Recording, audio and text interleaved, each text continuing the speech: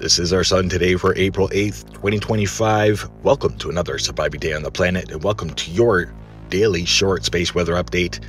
No major solar flares or CMEs to report. Still have large Earth-facing sunspots turning away now. We have a large plasma filament stretching across the southern hemisphere, keeping an eye on as well for a possible destabilization or snap. These are looks at the last 48 hours on our star, as we do have coronal hole stretched from the equator, moving southward towards that big plasma filament. Our coronal hole wind streams have been pretty powerful the last couple weeks. Solar cycle 25 putting on a show. Just wait for another round of sunspots to come around. This is a look at our magnetic field on our sun during some very large coronal hole events that we've seen upwards of solar winds over 700 to 800 kilometers per second.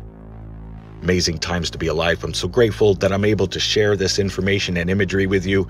If you enjoy all the information shared, staying aware and prepared, give a thumbs up, comment down below, and share.